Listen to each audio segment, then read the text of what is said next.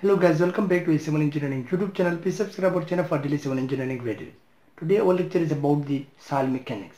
In this lecture we are going to solve one numerical example. This problem states that a sample of saturated clay was placed in a container and weighed.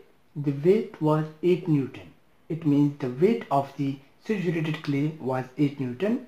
The clay was then placed in an oven for 24 hours at the temperature of 102. The weight reduced to 6 Newton. So after drying the saturated clay, its weight becomes 6 Newton. Before it was 8 Newton. If the G means the specific gravity, is 2.6, then determine the water content in the clay, the wide ratio of the clay, the moisture unit weight, the dry unit weight, and the effective unit weight. So in this lecture we have to find out the 5 different parameters for this saturated clay. Only the dry and wet unit weight and the specific gravity of the clay is given to us. So by solving this problem, first I have to write down the given values. The given values is that there is a saturated clay. So S for the saturated clay is 100%. It means it is equal to 1. It is 100% saturated clay. Also the weight of the clay before drying was 8 Newton. So this is the weight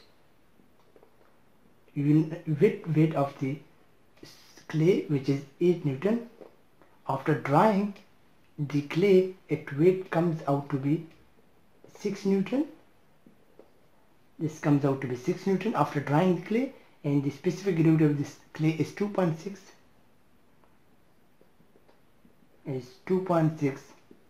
These are the given values. So the first unknown is the water content.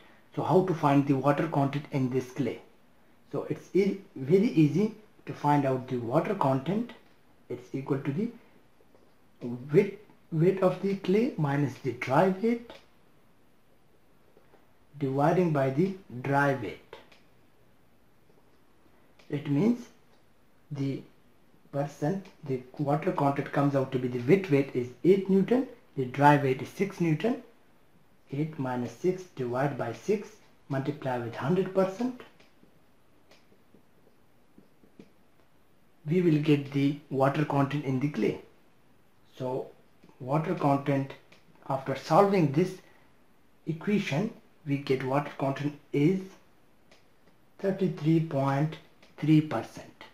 So the water content in this clay is 33%.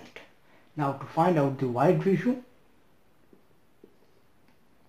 we can use this equation, that the is saturated value of the clay multiplying with the E equal to the specific gravity of the clay multiplying with the water content in the clay. By using this equation we can find out the clay, because the saturation value of the clay is given to us, which is 1 here in this case.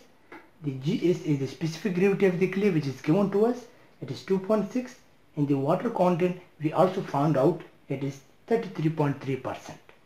So by putting all this value, it becomes Gs multiplied with the W, which is the water content, and dividing this S and putting this S on the other side, so it will become S in the division portion.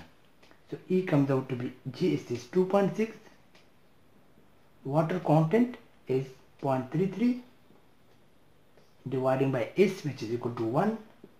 So E comes out to be, by solving this, comes out to be 0.85. So E comes out to be 0.85. The third step is to find out the moisture unit weight. So also we can use the famous relation for the moisture unit weight. It is equal to the specific gravity multiplying with the gamma W, which is the unit weight of the water, multiplying with the 1 plus W, where W is the water content in the clay, dividing by 1 plus wide ratio. E is the wide ratio. So by putting this value,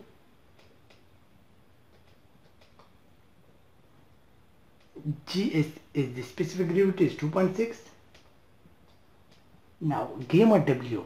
Gamma W is the unit weight of water, and the unit weight of water gamma W is 9.8 kilonewton per cubic meter. This is in the unit of kilonewton per cubic meter. And this is the standard value you can also find in different charts. So 9.8 multiplying with the 1 plus W is the water content, which was 33.3%, so we can write it 0.33, dividing by 1 plus E, so 1 plus E is 0.85. So by solving this equation, we found out the gamma moist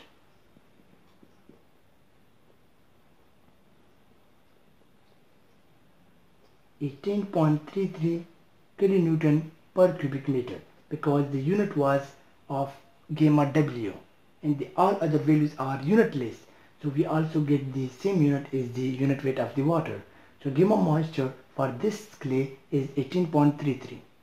Now to find out the dry unit weight, so this famous equation also for the dry unit weight is the gamma moist dividing by the 1 plus water content. So gamma moist is 18.33 dividing by 1 plus 0.33 water content. So this comes out to be 13.78 kilonewton per cubic meter. So we found out the dry unit weight of this soil is 13.78 kilonewton per cubic meter just by dividing the gamma moist we found out, dividing by the 1 plus water content in the soil. The last step is to find out the effective unit weight of the soil. So effective unit weight we can find out by subtracting the moisture unit weight from the unit weight of the water. So effective gamma comes out to be, moisture is 18.33 minus gamma W is the water unit weight 9.8. So gamma effective comes out to be, by subtracting this value, this comes out to be 8.52 kilonewton per cubic meter. So with the help of these formulas, the famous formulas and the relation between the different parameters, we can find out the different unknowns.